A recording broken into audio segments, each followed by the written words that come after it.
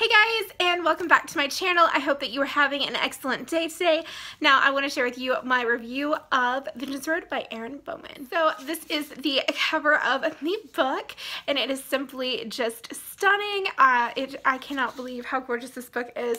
It's what attracted to me in the first place, and I love that it has the uneven edges. I love books like that.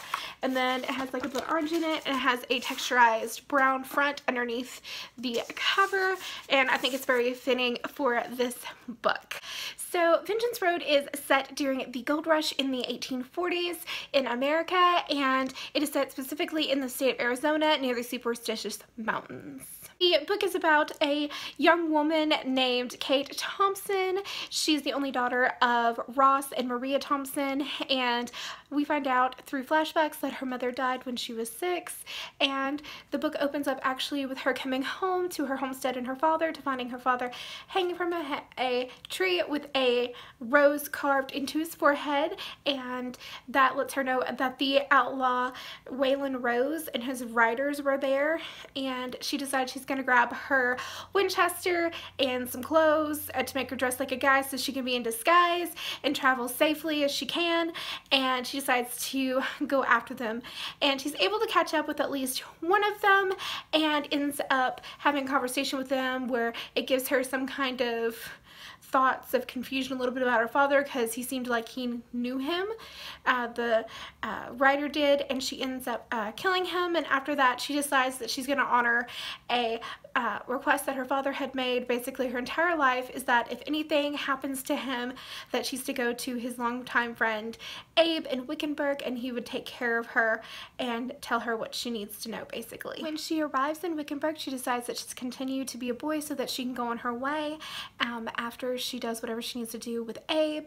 But once she gets at his property, she finds out from his two sons, Will and Jesse, that Abe is actually dead, and that there is a letter that has been left by her father for her, and she reads it, finds out that her whole life her father's been keeping a secret from her, which is that his name is not Henry Thompson but Ross Henry Tompkins, and him and her mother had found gold after finding a journal off of a dead man, and they had stolen some of the gold and had hidden their journal, and basically went to go try and live a quiet life, because at this time in this particular area, which is Prescott, the caches were drying up for the gold, and so they were trying to at least live modestly but be able to survive.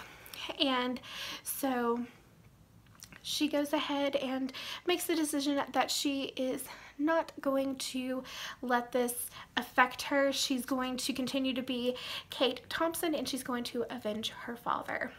So what she does is she pursues her road of vengeance against Waylon and his riders, and along the way she gets Will and Jesse that tag along with her, along with an Apache woman that she saves, and she has 2 confrontations with Waylon. She also witnesses a death of one of the main characters, and also gets spiritually, I guess, blessed with some things that had happened by visiting the Apache woman's tribe, and it's just a really good story. I really liked it. My overall thoughts are that I really like Vengeance Road. It's a really well written book.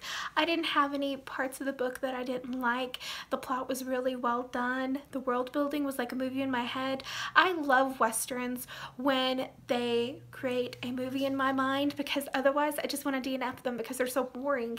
I liked how it wasn't so tropey with the Indians in this western, because a lot of westerns really do have some very I feel like backwater, or whatever you want to call it, stereotypes for Indians. This one did not. It was very respectful, and I enjoyed it that way. And I also really liked how Kate was able to still maintain her vengeance road while also finding a blooming love with Jesse, and she finds out more about herself, which is what I love. She grows so much as a character throughout this entire book. You're not thinking, oh my gosh, you're such a spoiled brat. You're actually thinking, yes, this is what I want out of a main character.